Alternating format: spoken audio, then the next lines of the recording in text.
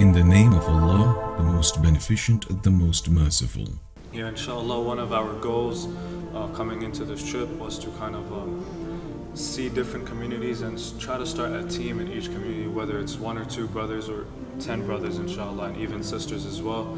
We supply them with the training they need, supply them with the material they need, the proper literature, and inshallah imagine in 7 different states we have teams going out giving dawah, whether it's every weekend or just even twice a month, once a month.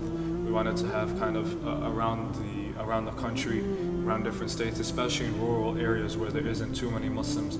We have people going out and inviting people to Islam. I mean, mashallah, it's a great community. I mean, it's strong, strong in a lot of fields, but when it comes to dawah, connecting with the outside, non-Muslim world, there's not too much in my opinion.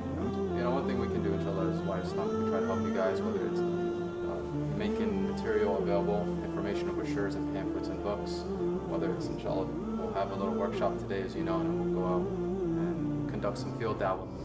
We would like to engage with WhyIslam and take advantage of the training that we've gotten today and the opportunity to have the kind of appropriate literature to distribute in the community.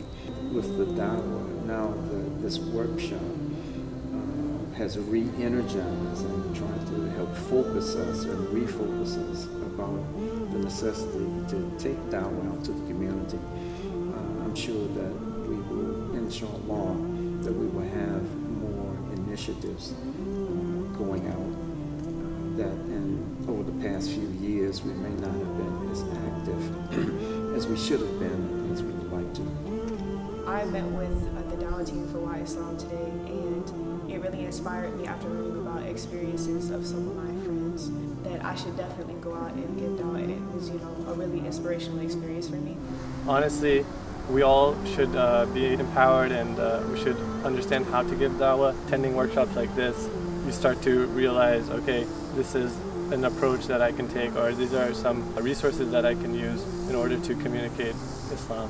We need to be proactive. We need to do our best, but we're not doing our best. And I think, inshallah, with your workshop, we know we're in touch now, and inshallah, we'll be working harder on that aspect.